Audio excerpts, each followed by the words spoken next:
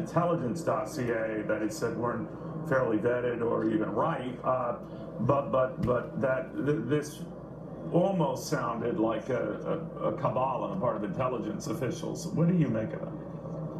What I would say is that if there's private information that someone is blackmailing a public figure, and the public figure or someone takes it to the intelligence agencies, you would think it would be private. And really, this is so important that I think whoever leaked it should be prosecuted. Someone should go to jail. If this was an intelligence agency head that talked to the media, they should go to jail. If this was part of the Obama administration, they should go to jail. The reason is you don't want your public figure succumbing to blackmail. Now, he's saying the information is false, and I have to rely on his word on that. But the thing is let's say any public official is being blackmailed. What do they tell you to do? You're supposed to go to the FBI and give them the information.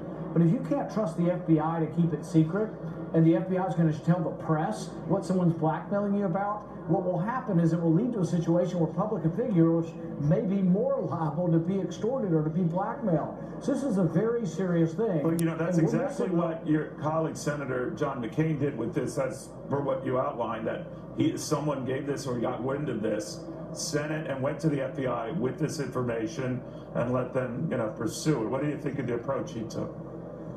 Well, I don't know what all happened. All I can say is when information is given to the FBI, particularly information that people are using to blackmail somebody, it has to be kept private, and no one will want to give information to the FBI if the FBI is going to release blackmail information to the public.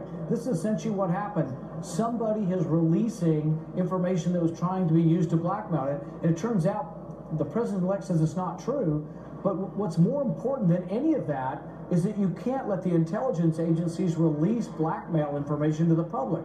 It had to either be them, or I'm not sure if the Obama administration was in this meeting. I'm not sure how the information got out, but this should not be released to the public. That's crazy. These are allegations. I have no way of ascertaining whether they're true or false, but it's absolutely inappropriate for someone to be putting this out in the public. All right, now I know you have to get back to this.